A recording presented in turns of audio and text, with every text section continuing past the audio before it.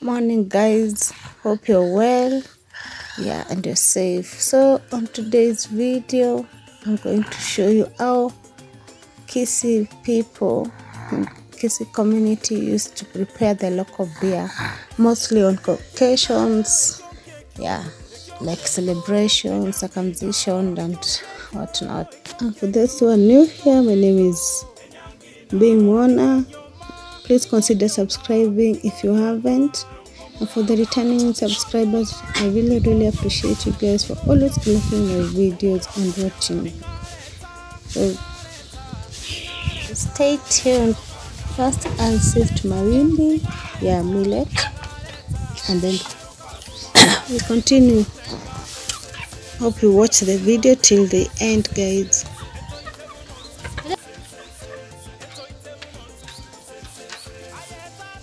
I'm going to put it to dry.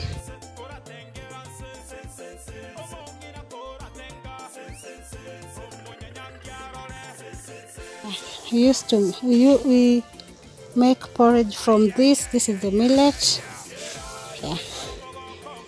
Even the local beer. I'll show you the process.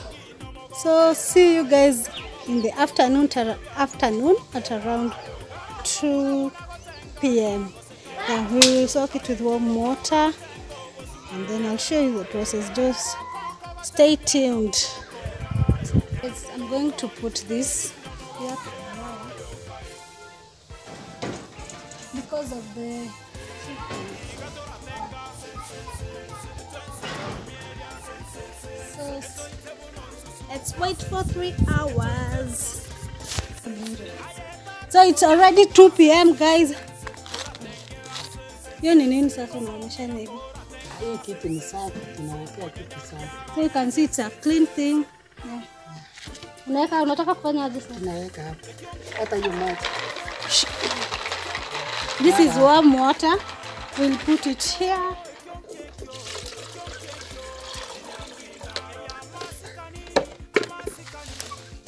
Mama song.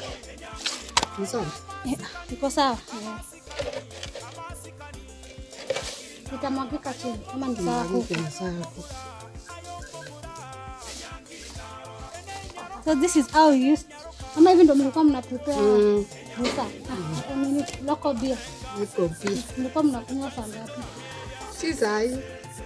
Yani when preparing, after preparing occasions. Hata wanaume wanaenda kwa shamba. So you leave it here.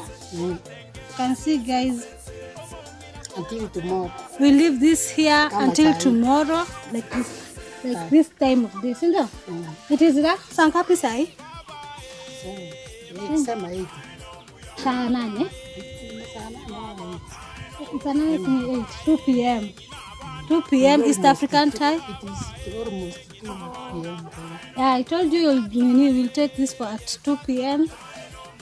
So we'll leave this to ferment. Okay, so we will leave this here so that it can ekemera. People in, if you are Kisii and you know ekemera,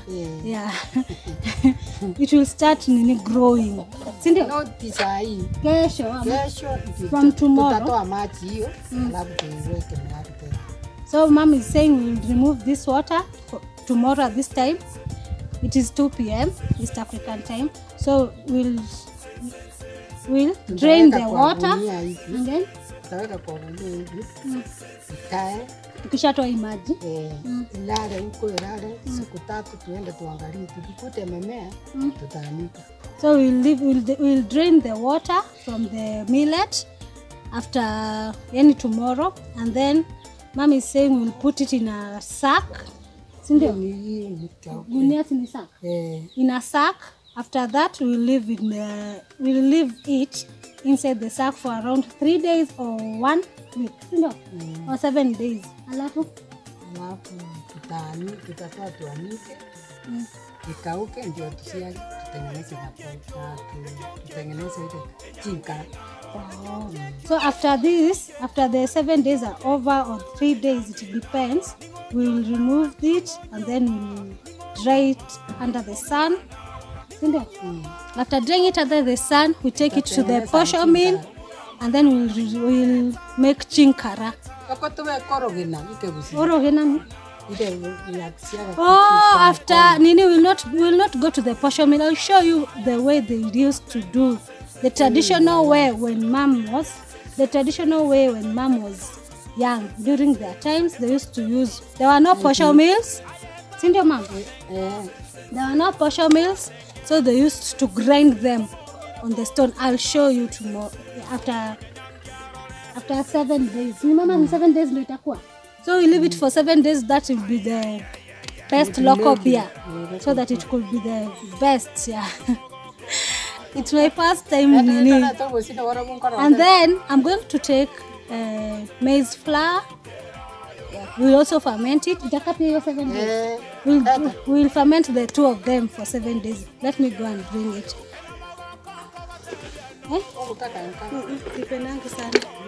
So this is the wheat flour.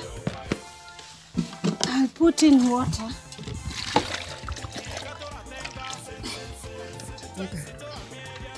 It is warm. We've left it under the sun to even. So it does.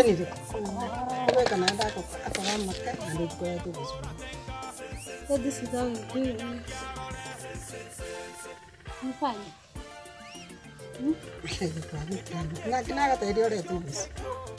So this is how it is supposed to be. Yeah. This is wheat flour. We'll leave it to ferment also for 7 days. And then this is it. Tutaficha kwa ile store. Unataka nilete nini? I'm learning new things. In the old times, they didn't have electricity, so they used to put water under the sun so that it could be warm. That's what we've done today. We put it here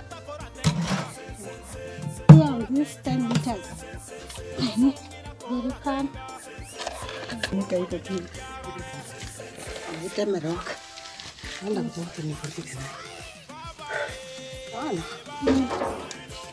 So these are the leaves, banana leaves. Nikata tu hivi. Niweka ndani. Nikate hivi na ndaribu. Ndaribu. Nikate tu polepole. Hizi ndio watu wanafanya. In tradition ya kitambo. Si wa mama wa siku hizi. Mom is saying this is the traditional way. But nowadays,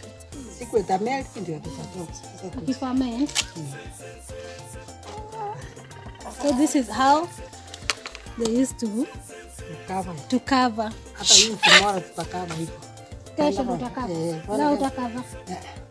So today this will not cover it. Ameroka nini? Hii inafanya nini? Hiyo niweke tu ukitosa. Utaweza kuweka hata tu. Kufunika vizuri. Hapo tunakoa nini?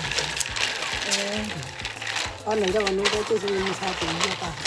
So I'll go and keep it in a very good place so that Aiden cannot see. You know how kids are. Wait for 7 days and then I'll show you tomorrow how we'll do the wimbi. Nianike vizuri. The millet.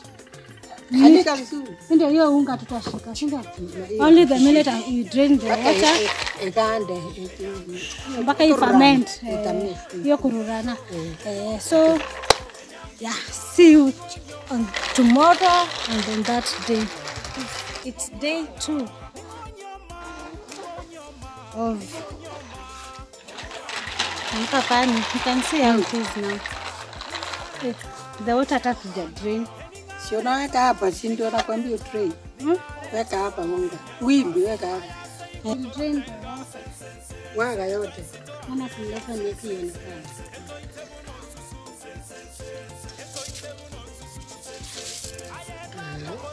Mambo yanaratisha. Hata kutoka. Lazima ionekane. Can see.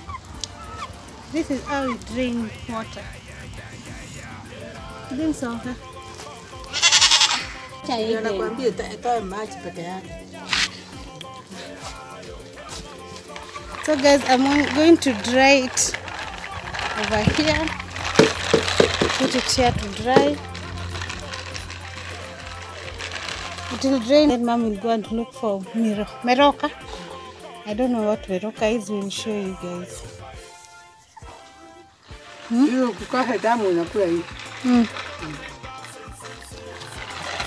Guys, it is smelling really bad. I wonder how mom is eating it. She says that if you lack blood, you can chew. Ndio. I will speak and meditate. It's dried a little bit, so yeah. Put it in a sack, and then we'll continue checking if it has started to grow. Yeah. This is day 4. So guys, you can see it has started to grow. This is the ememera. Yeah. You can see the white things coming on top of it. Now we have removed it from where we kept it. Now we want it to dry again. That will be taking it to the posher mill. No, we want to take it to the posher mill. We will grind it using the stone. I'll show you every detail. Guys, watch out for part 2 because it's a long process.